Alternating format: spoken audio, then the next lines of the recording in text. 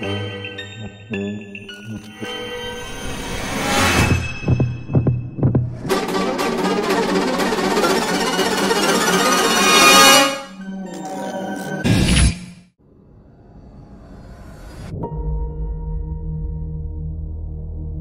get into it. Okay. You have a text message that clears your name from your sister. Can you pull out your phone and read that recent text from Brittany? Do I have my phone? Hold on, your bigger seat. That seat right here. She says to me, Hey everybody, what is up? It's LYNN. Welcome back to my channel. Hi, how are you doing?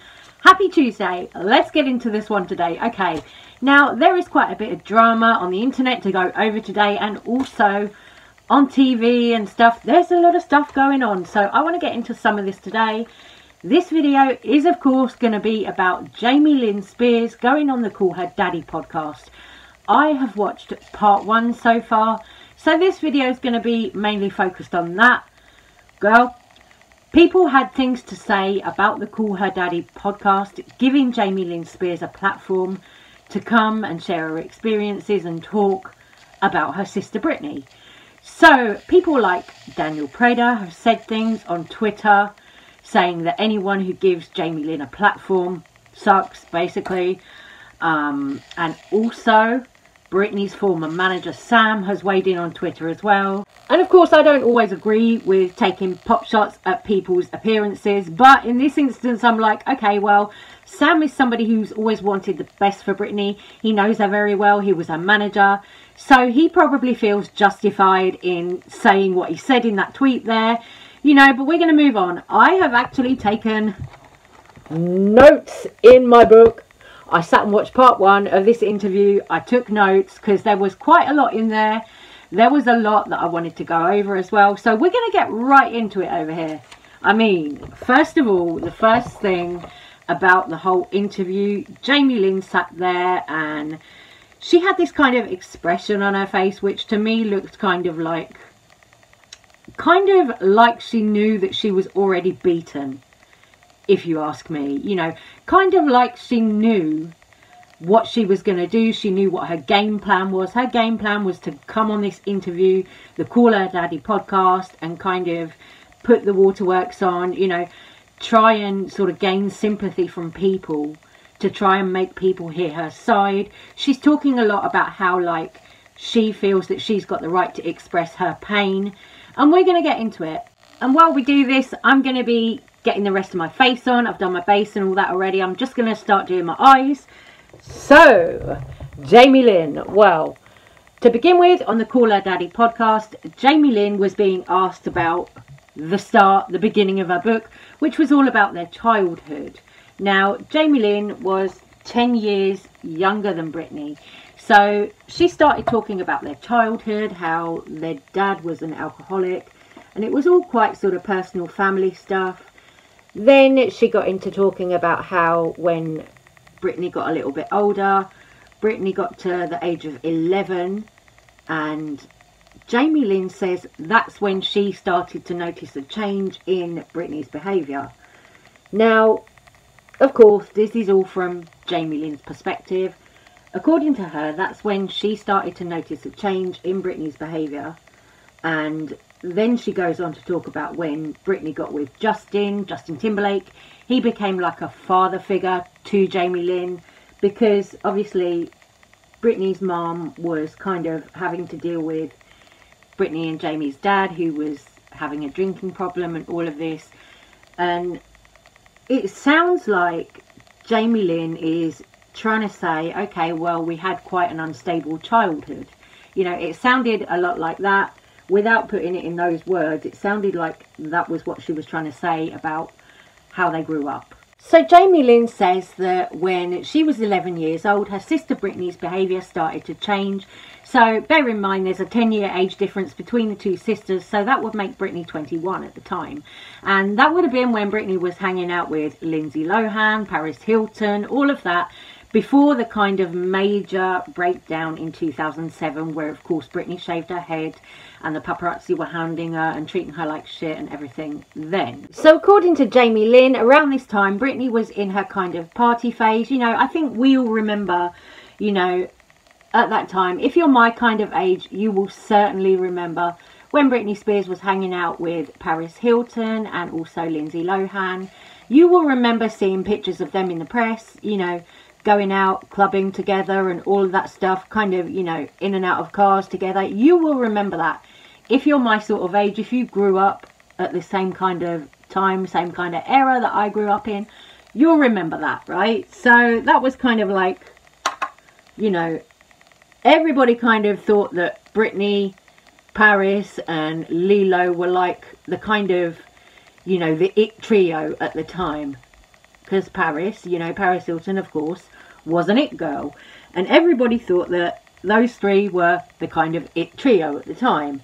So I don't know if anything that Jamie Lynn went on to say about her sister came from a place of jealousy or not. I'm not sure. You know, it could be because, you know, her sister being more famous and all of that. It could be that Jamie Lynn has been a bit sour about that. You know, because Jamie Lynn did talk in the Call Her Daddy podcast about how she felt a lot like, you know, having been an accidental baby, you know, not having same name, being the Lynn with the E like the rest of her family. She's talked about how she felt kind of, you know, like an afterthought. So seeing Britney growing up, you know, getting to like 21, being mega famous, hanging out with Paris Hilton and Lindsay Lohan, all of that jazz, you know, having all of this kind of notoriety. And Jamie Lynn, of course, wanted to be an actress. So I don't know if some of this comes from a place of jealousy or like resentment towards Britney. It looks like that's what it, you know, it looks like that's what it is to me. I don't know. But Jamie Lynn then went on to talk about how during this time period, Britney apparently locked her in a room with Britney.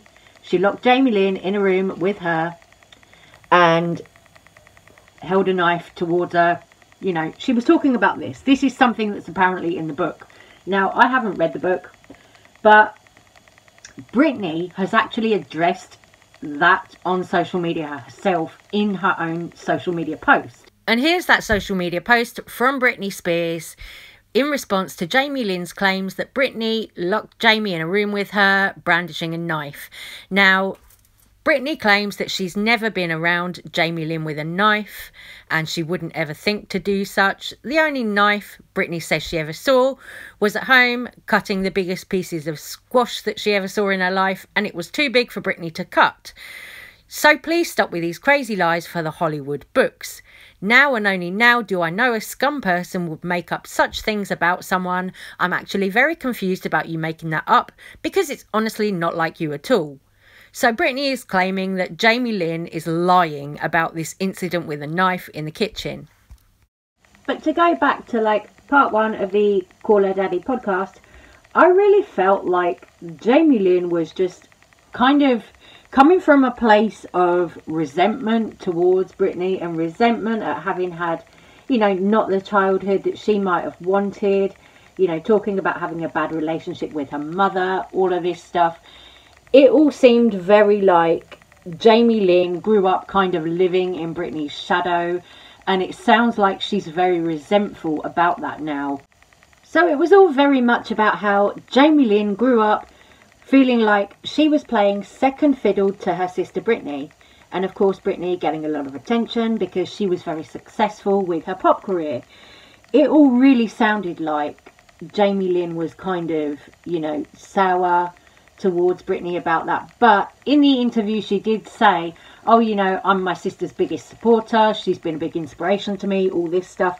She was saying all of that, but as well as saying like that she grew up in Britney's shadow, and it was all very kind of very much like she was actually saying that she felt her family had let her down and that they didn't support her as much as they supported Britney with Britney's career.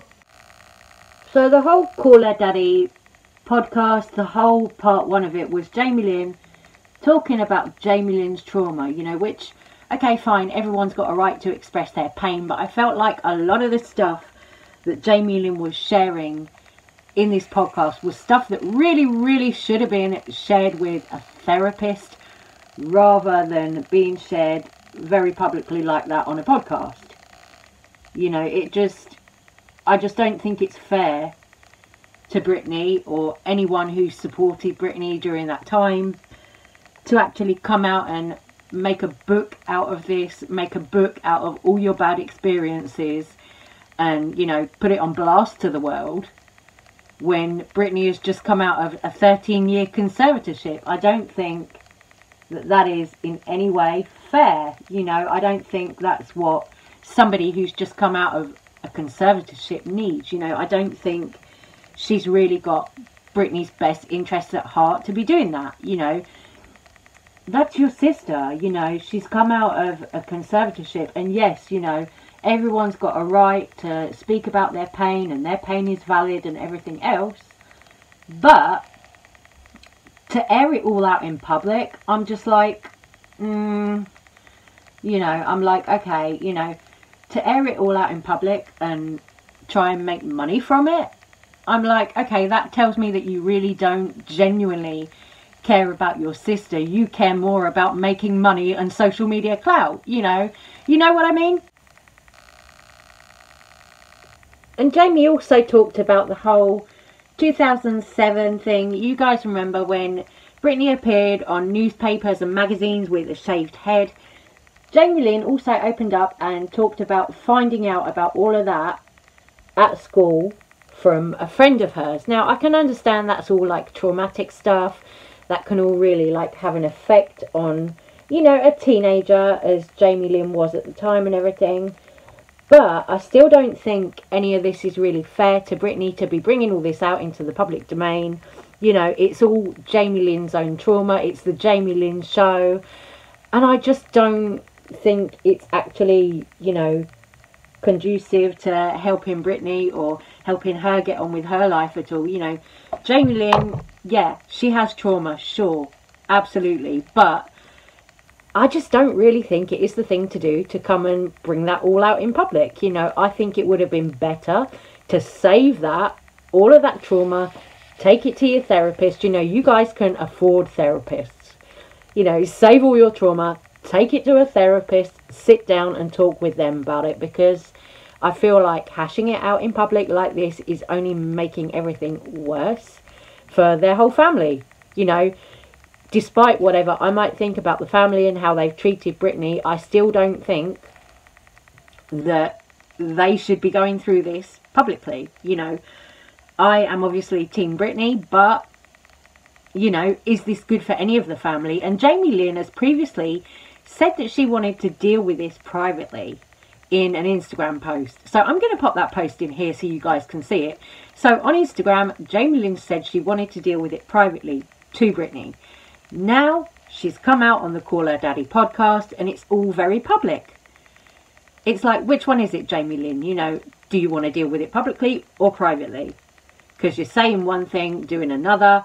And then also earlier in the week, Jamie Lynn was called out for letting her daughter handle guns. Now, her teenage daughter handling guns. Now, she's claiming that she was scared of Britney Spears holding a knife, but it's okay for her daughter to play with guns. So I'm like, you know, is this some kind of weird double standard here? What is going on? You know, I just don't think it's the thing to do, to be coming out publicly with all your dirty laundry, you know, when you could just go to a therapist, sort it out that way. I'm sorry, I know this video is getting really long, but I'm going to move on to my next topic.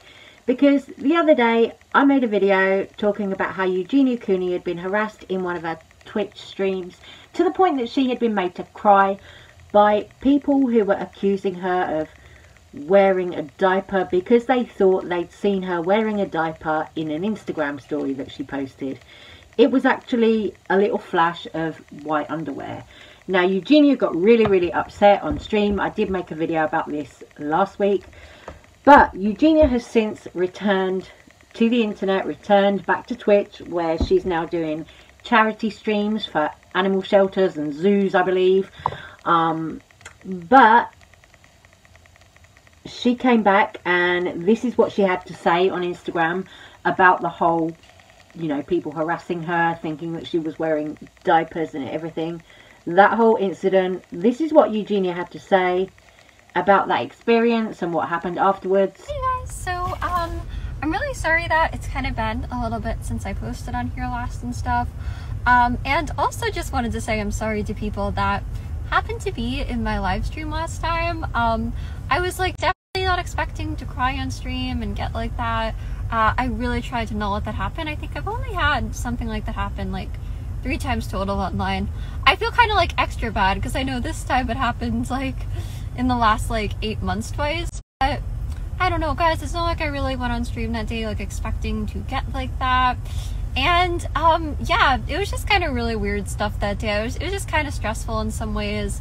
And it wasn't like just the you know, last thing people were saying. It was also, I don't know, even if people kind of weren't trying to be like this, which I totally get, it just kind of seemed like the whole time that stream, like a lot of people were coming at me for all different stuff. Like, it's kind of whatever. Like, you know, normally I'm really used to that kind of thing. Like, I've even seen like some people since then being like, she deserved it, she deserved to be crying like that, which is fine. If you guys feel that way, like, that's totally okay. You know, I'm sorry for like kind of overreacting and stuff. And I don't know, sometimes the rumors that start about me are just like so weird. Like, since then I've seen some people like making like these weird like Eugenia like diaper girl Instagram accounts where like they Photoshop me as like a baby. And I also just want to be clear, you guys, is like in my stream that day, I was just kind of like, you know, I know I was getting kind of upset. I don't wear diapers, number one, but I was never trying to say that there's anything wrong with people wearing diapers. I totally understand that sometimes people do have medical conditions where they do need to and stuff like that. And obviously, I don't think that those people should ever be like made to feel bad. So I just want to be clear, I was absolutely never trying to say that. And also, guys, just so you know, the white underwear is a thing. So no, I was not wearing diapers. I know some people are also kind of like, yeah, Eugenia, we saw, so you need to admit it now. And I don't know, it just, that's not the truth. It's just kind of a weird thing for people to be saying. But yeah, like I said, that day, like, normally I can deal with things really well, and I wouldn't normally react like that. I was just kind of stressed that day, I guess. So I hope that makes sense. I can't promise people that I won't do that ever again, I guess, because sometimes, like, it's not like I went on stream that day expecting to be, like, crying, but I will try not to. Sorry again, you guys. And, yeah, anyways, I hope all you guys have been doing good, and, yeah. It's weird, guys. I heard a rumor that apparently there was some forum post somewhere, not Reddit, so just so you guys know, before Redditors get mad at me, I'm not talking about you guys, where people are like, okay, we're like determined to make Eugenia cry on stream, so like that. So I don't know, I'm gonna try to like not cry again, like in streams, hopefully. And yeah, like besides that, guys, I hope all you guys have been doing good and everything like that. So yeah. Okay, my loves, that is it from me on this video. Please let me know all your thoughts, comments and opinions about the whole Jamie Lynn Spears going on the Call Her Daddy podcast. If you watched it, what do you think of all the things that she said? What do you think of her coming out so publicly and revealing all this private information? I mean, am I right? Anyway, I'm going to go and finish my makeup. I mean, the eye look is pretty much finished. But I'm going to go put on some lipstick, some hair. So I've just used about 7 different shades from this palette. The green one, I really, really like this. So I used about 7 different shades from that. And the peach blush, what is it? Can't Cope with Coral. I love that one. And I'm going to go finish my look and I'll be back because there is more drama involving Gabby Hanna, Trisha Paytas. So I'll see you for a second video today. Take care, my lovelies. Stay well. See you soon.